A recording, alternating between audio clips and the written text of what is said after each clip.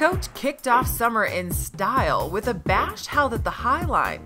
Katie Holmes was among the stars who enjoyed the carnival-themed soiree, which featured a dunk tank and whack-a-mole. Coincidentally, both Holmes and Naomi Watts stepped out wearing Chloe dresses with, of course, Coach clutches.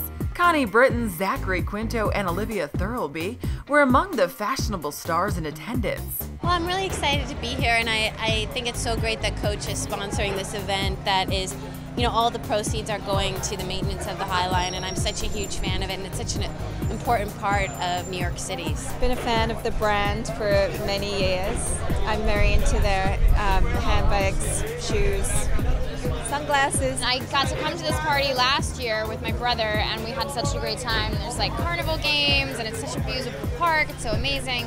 So I was obviously really happy to come back. Spotted elsewhere, Steven Tyler ran errands in the McGraw-Hill building, while Avril Lavigne stopped by live with Kelly and Michael, where host Kelly Ripa was seen shooting a cooking segment with her husband Mark Consuelos. Also on the promotional circuit, Harry Connick Jr. paid a visit to The Late Show with David Letterman, Lawrence Fishburne filmed at Good Morning America, and Nick Lachey hyped up his latest album at Toys R Us. Across the pond, the Man of Steel cast brought their new Superman flick to Leicester Square.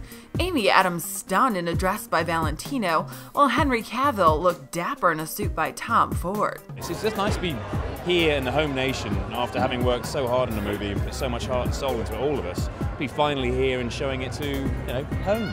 We shot it almost 2 years ago, so it's great to get to see sort of this response and have the excitement, and hopefully the audience's the anticipation is worth all of the build-up. That's the latest. Join us tomorrow for more celebrity sightings.